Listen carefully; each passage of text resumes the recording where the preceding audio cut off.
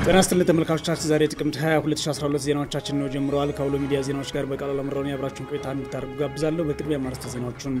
ጠቅላይ ሚኒስትር ዶክተር አብይ አህመድ በአምቦ ከተማ ከፍተኛ ተቃውሞ ገጠማቸው ፕሬዝዳንት ሳህለወርቅ ዘውዴ በአገሪቱ ጉዳይ ቀይ መስመር ተጥሷል አሉ በሞጆ ከተማ በደረሰ የእሳት አደጋ 60 ሱቆች ወደሙ ተብሏል የህዳሴ ግድቡን በተመለከተ በአሜሪካ የሚደረገው ውይይት የኢትዮጵያን የቀደመው አቋም አያስቀይርም ብሏል የውጭ ጉዳይ ሚኒስቴር በጎንደርና ባህር ዳር ለሚገነቡ አዳሪ ትምህርት ቤቶች የገቢ ማስገኛ በተለያዩ የአሜሪካና የአውሮፓ ከተሞች የጎዳና ላይ ሩጫ ሊካሄድ ነው ተብሏል የፌደራል ፖሊስ ኮሚሽን መንግስት ከውጭ ለመጡ ፖለቲከኞችና አክቲቪስቶች ፌደራል ፖሊስ መድቦ ጥበቃ እንዲደረግ ማድረጉ ህጋዊ አይደለም ሲል ተቃወመ ከውጭ የዓለም የጤና ድርጅት ከቡሩንዲ ህዝብ ከግማሽ በላይ በወባ በሽታ መያዙን አስታውቋል ወደ ዝርዝሩ እንሄዳለን አብራችሁን ቆዩ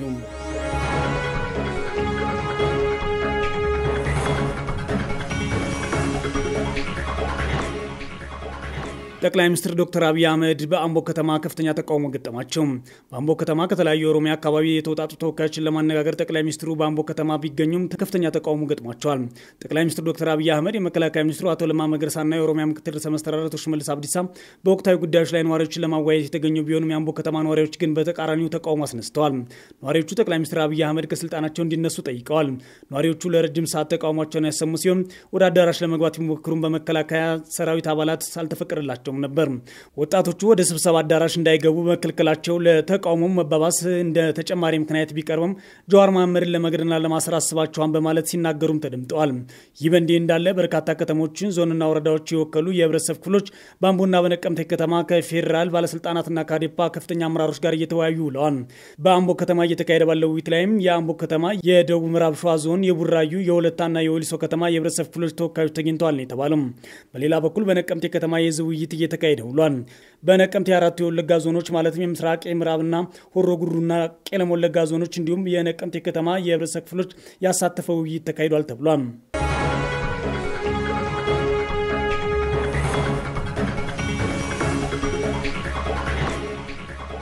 ፕሬዝዳንት ሳህለወርቅ ዘውዴ በአገሪቱ ጉዳይ ላይ ቀይ መስመር ተጥሷል አሉ ክብርት ፕሬዝዳንት ሳህለወርቅ ዘውዴ በትዊተር ገጻቸው ያሰፈሩት ጽሑፍ እንደሚያሳየው አሁን ኢትዮጵያ ያለችበት ሁኔታ አሳሳቢ ነው የሚል አንድምታ አለው ፕሬዝዳንቷ ዘርና ሃይማኖት ለፖለቲካ ጥቅም እንዲውሉ ሲደረግ ንጹህ ዜጎቻችን በአሰቃቂ ሁኔታ ሲገደሉ ሲፈናቀሉና ሲንከራተቱ ስናይ ስሜትን ለመግለጽ ቃላት ያጥራል ለቅሶ ይበዛል ድንጋጤና ስጋት የብዙዎቻችን በር አንኳኩቷል ሀዘናችሁ ወይም ሀዘናችን ነው ለሀገርና ለህዝብ ጥቅም ሲባል ለናሰምረውና ለናከብረው የሚገባ ቀይ መስመር ተጥሷል በማለት በጽሑፋቸው አስፍረዋል ሀገራችን ካዣበበባት ክፉ አደጋ ለማዳን ሁላችንም ሚናለን ብለዋል ፕሬዝዳንቷ የሚመለከታቸው ሁሉም የበኩላቸው መወጣት አለባቸው ቀይ መስመር መጣስ የለበትም እንበል በማለት በተጨማሪነት በጽሑፋቸው አስፍረዋል ፕሬዝዳንት ሳህለወርቅ ዘውዴ በአገር ውስጥ ለተከሰቱ ክስተቶች ምንም አይነት ምላሽና አስተያየት እስካሁን ያልሰጡ ቢሆንም አሁን ግን በትዊተር አድራሻቸው ይህን ማስፈራቸው እያነጋገረ ውሏል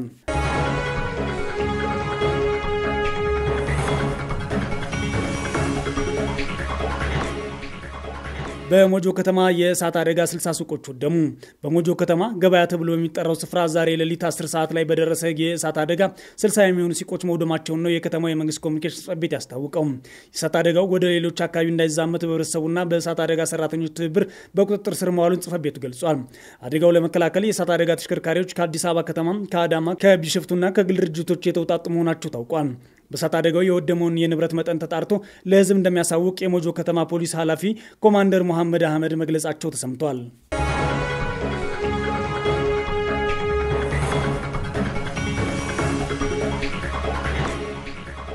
የህዳሴ ግድቡን በተመለከተ በአሜሪካ የሚደረገው ውይይት የኢትዮጵያን የቀደመ አቋም አያስቀይርም ብሏል የውጭ ጉዳይ ሚኒስቴር የውጭ ጉዳይ ሚኒስቴር ቃል አቀባይ አቶ ነቢያት ጌታቸው በዛሬው ዕለት በሰጡት መግለጫ በህዳሴ ግድብ ዙሪያ በሩሲያ ሰዎች የተደረገው ውይይት ቀደም ሲል ተጀምሮ የነበረውና በየምክንያቱ ሲስተጓጉል የቆየውን የቴክኒክ ውይይት እንዲቀጥል ያስቻለ መሆኑን አንስተዋል በግድቡ ዙሪያ ዋሽንግተን ያቀረበችው ጥሪ የማደራደር ሳይሆን አገሪቱ የኢትዮጵያና የግብጽ ወዳጅ በመሆኗ በጉዳዩ ዙሪያ ውይይት ለማካሄድ በማለም መሆኑን ተናግረዋል በግድቡ ዙሪያ ዋናው ችግር የቴክኒክ ጉዳይ እንደመሆኑ ቴክኒካል መፍትሄ የሚሻ ነው ያሉት ቃል አቀባዩ በዚህ ዙሪያ ኢትዮጵያ ተጨማሪ ውይይቶች መካሄዳቸው ተገቢ ነው ብላ የምታምኑ መሆኑን አንስተዋል በሌላ በኩል ከሰሞኑ በሊባኖስ ከተከሰተው አለመረጋጋት ጋር በተያያዘ እስካሁን በኢትዮጵያ ላይ የደረሰ ምንም አይነት ጉዳት አለመኖሩን አቶ ነቢያት ተናግረዋል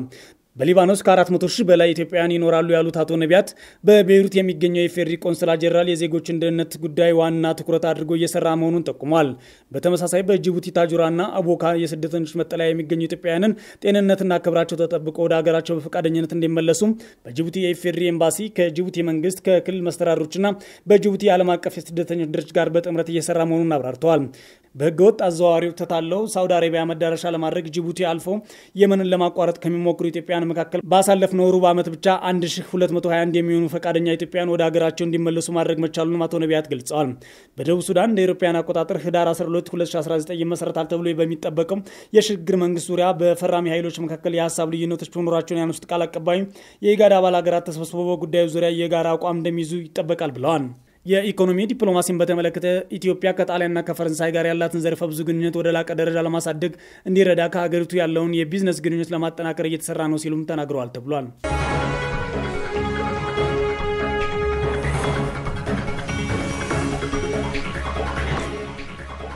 በጎንደርና ባህር ዳር ለሚገነቡ አዳሪ ትምህርት ቤቶች የገቢ ማስገኛ በተለያዩ የአሜሪካና አውሮፓ ከተሞች የጎዳና ላይ ሩጫ ይካሄዳል ተባለም። በጎንደርና ባህር ዳር ከተማ ለሚገነቡ ሁለት አዳሪ ትምህርት ቤቶች የገቢ ማስገኛ የጎዳና ላይ ሩጫ የፊታችን ቅዳሜ በተለያዩ የአሜሪካ ከተሞች ሊካሄድ መሆኑም ተገልጿል። በመጪው ቅዳሜ በተለያዩ የአሜሪካ ግዛቶች የሚካሄደው የ5 ኪሎ ሜትር የጎዳና ላይ ሩጫ ወንፈል የተሰኘ የተራድኦ ድርጅት ያዘጋጀው ነው ተብሏል። ድርጅቱ በአማራ ክልል ጎንደርና ባህር ዳር ለሚያስገነባቸው የሁለተኛ ደረጃ አዳሪ ትምህርት ቤቶች ገቢ ለማሰባሰብ ታስቦ የተዘጋጀ መሆኑን የድርጅቱ ገንዘብ ያዥ ዶክተር ይንገስ ይግዛው ተናግረዋል ተብሏል። በገቢ ማስገኛ መርሃ ግብሩ ላይ የኢትዮጵያ አትሌቲክስ ፌዴሬሽን ዋና ጸሐፊ አቶ ቢልኝ መቆያ፣ አትሌት ሻለቃ ኃይለ ገብረስላሴ፣ ሻለቃ ደራርቱ ቱሉ፣ የቀድሞ የኢትዮጵያ እግር ኳስ ብሔራዊ ቡድን አሰልጣኝ ሰውነት ቢሻው፣ ባለሀብቶችና ሌሎች ተጋባዥ እንግዶች ይገኛሉ ተብሎ እንደሚጠበቅም ነው የተናገሩት። በጎዳና ላይ ሩጫው ከዋሽንግተን ዲሲ በተጨማሪ በሳንሃሆ፣ በቺካጎ፣ በአትላንታ፣ በሲያትል፣ በሎስ አንጀለስ፣ በሳንካራሜቶና በሌሎች ከተሞች ተመሳሳይ ቀን የሚደረግ ይሆናል ተብሏል። ወደፊትም በተለያዩ የአሜሪካና የአውሮፓ ከተሞች ሩጫውን በማድረግ ገቢ የማሰባሰብ መርሃ ግብሩ ተጠናክሮ እንደሚቀጥል ዶክተር ይንገስ ተናግረዋል ነው የተባለው። በተለያዩ ከተሞች የሚደረገው የጎዳና ላይ ሩጫ 10,000 የአሜሪካ ዶላር ይሰበሰባል ነው የተባለው። ትምህርት ቤቶችን አስገንብቶ ለማጠናቀቅ 100 ሚሊዮን የኢትዮጵያ ብር ያስፈልጋል ተብሏል።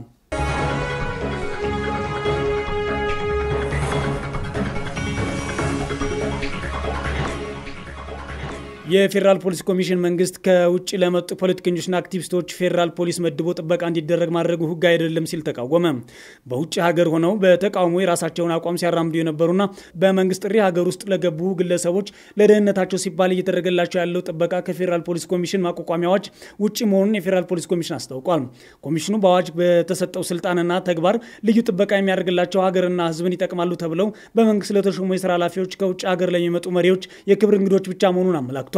በፌዴራል ፖሊስ ኮሚሽን የህግ ባለሙያ ኮማንደር ፋሲል አሻግሬ ለአዲስ ዘመን እንደተናገሩት ጀዋር መሐመድን ጨምሮ መንግስት ባደረገው ጥሪ መሰረት ሀገር ውስጥ ሆነው ለሀገር የሚጠቅም ስራ ለመስራት ተስማምተው የገቡ እንደመሆናቸው ለደህንነታቸው ሲባል ሊደረግላቸው የነበረው ጥበቃ ከፌዴራል ፖሊስ ኮሚሽን ማቋቋሚያዎች አፈጻጸም ውጪ በህግ የተጣሰ ግዴታ የለም፣ በመንግስት ውሳኔ የተፈጸመ ነው ብለዋል። አክቲቪስት ጀዋር መሐመድ ሀገር ውስጥ ሲገቡ ደጋፊ እንዳላቸው ሁሉም ተቃዋሚ ሊኖራቸው ይችላል በሚል ለደህንነታቸው ሲባል ጥበቃ እንደተደረገላቸው የጠቆሙት ኮማንደር ፋሲል በሀገር ውስጥ ለእርሳቸው ጥበቃ የሚሆን ነገር የለም ተብሎ ከታሰበም ጥበቃው ማንኛውም ጊዜ ሊነሳ እንደሚችል ገልጸዋል። በኮሚሽኑ ጥበቃ የሚደረግላቸው አካላት በማቋቋሚያዎች 7/20/2004 ዓመት በአንቀጽ 5 ንዑስ አንቀጽ 9 ላይ በግልጽ መስፈሩን የጠቆሙት ኮማንደር ፋሲል መንግስት ሀገርና ህዝብን ይጠቅማሉ ብሎ ኃላፊዎችን ሲሾም ኃላፊነቱ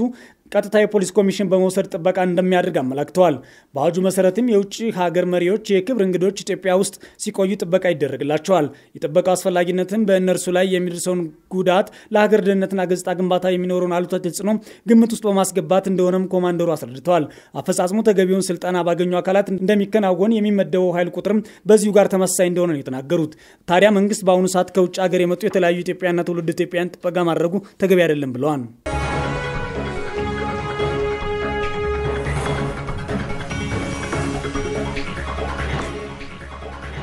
ከውጭ የዓለም የጤና ድርጅት በቡሩንዲ ህዝብ ከግማሽ በላይ በወባ በሽታ መያዙን አስታወቀ። በቡሩንዲ ከሀገሪቱ ጠቅላላ ህዝብ ውስጥ ከግማሽ በላይ ዜጎች የወባ በሽታ ተጠቂ ሆነዋል ተብሏል። የዓለም የጤና ድርጅት ሪፖርት እንደሚያሳየው ከ7 ሚሊዮን በላይ ቡሩንዳውያን የወባ በሽታ ሕክምና ያስፈልጋቸዋል ነው የተባለው። ለወባ በሽታው ወረርሽኝ በቀስቀስ በምክንያትነት የአየር ንብረት ለውጥን ጨምሮ